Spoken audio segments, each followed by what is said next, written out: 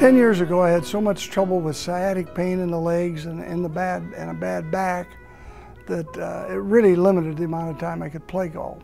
And I was at that time 68 years old, and I'm thinking about retiring and all of those good things. I want to play golf. In a golf swing, you put a lot of pressure on your back. You're making a turn back, you're making a turn forward. So the back is doing a lot of rotating. So to have the back be supple and got rid of the sciatic problems and got rid of the buildup of the arthritis in there and stuff, that's extremely important to it. And at the time I had it done, I was 68 years old. So I mean, I wasn't a kid at that time, the first surgery. And he said, now at 78, I'm still playing 3 to 4 times a week, and I have no back problems playing golf. Back surgery corrected all of those. It just absolutely did. I eliminated sciatic pain.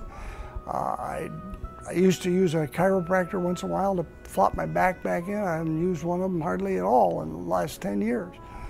Now to tell you that I've never ever had a pain in my back, that wouldn't be truthful. But I mean, compared to what it was, on a scale of 1 to 10, it's an 11. So it has really done a good job for me, and I'm still now 10 years older, 78 years old, and I'm playing golf 3 to 4 days a week and loving it.